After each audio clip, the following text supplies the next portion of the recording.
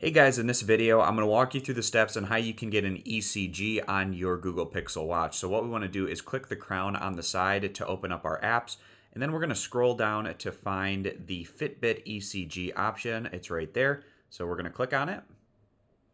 And to get this up and running, we're going to set it up on our phone. So to get started, open the Fitbit mobile app. So we click open on our watch.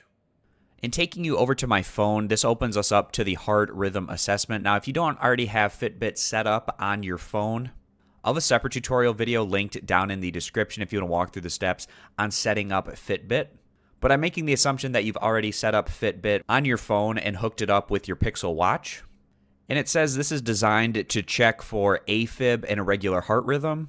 It takes a 30-second reading with the ECG app on your Fitbit device.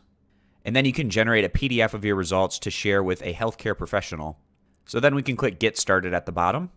You need to confirm that you're at least 22 years old, you don't have a pacemaker, you understand this assessment can't detect heart attack, blood clot, stroke, or other heart conditions, and understand that this assessment isn't a diagnosis. So if you confirm this, you can click I confirm at the bottom. And if you agree to the privacy policy, you can click I agree at the bottom. The rhythm that your heart makes can be detected by the electrical sensors on the device, and this data is analyzed for signs of an irregular heart rhythm. So again, we can click Next. Then it's showing you what a normal rhythm looks like and what AFib looks like. And if your heart rate is over 120 beats per minute or under 50 beats per minute, then the heart rhythm assessment can't assess your heart rhythm. So again, click Next. So we want to wear our device snugly but with enough room for comfort.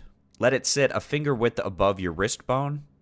So now we're ready to go and try it on our device, so we can click Done. And going back to our watch, clicking the crown button, and then again going down to find the Fitbit ECG, click on that. And to take the heart rhythm assessment, we can click Ready. And the device is on my left wrist, so I'm going to click that. Have a seat, try to relax, keep your hands still, so I'm sitting. And we need to allow the app to access our sensor data, so we can click Allow. And it says rest your finger lightly on the face of the crown. Don't touch wrist or watch with other fingers. So we're gonna lightly put our finger on the crown and we're gonna keep our finger still. And you need to do this for the 30 seconds. So then it says data collected. And it says for me a normal rhythm. And we can look over the information here. Your heart rhythm appears to be normal.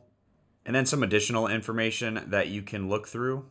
You can download a PDF of your results from the Fitbit mobile app. And at the bottom, we can click Done. So I hope this video is helpful walking you through the steps on how to use the Fitbit ECG app in your Pixel Watch. I appreciate you guys stopping by. Consider subscribing to the YouTube channel, and I'll catch you back here next time.